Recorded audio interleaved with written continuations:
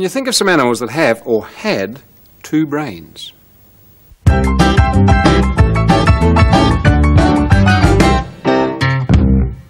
Animals with more than one brain?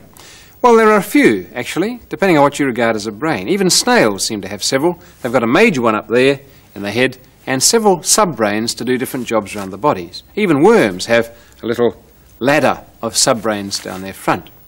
But the animals that had two, well, they're extinct now, but a number of them were dinosaurs.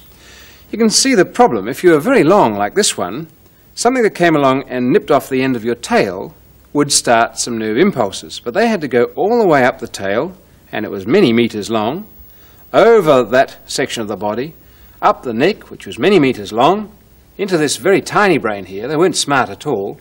Then messages had to go all the way down the neck, along the body, and all the way down the tail to tell it to move, at which point the predator had whipped the end off and it had gone with it.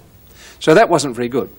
And some of the dinosaurs, to get over this problem, seem to have had another brain in the base of the tail, and it handled, we think, the movements of the hind legs and the movements of the tail.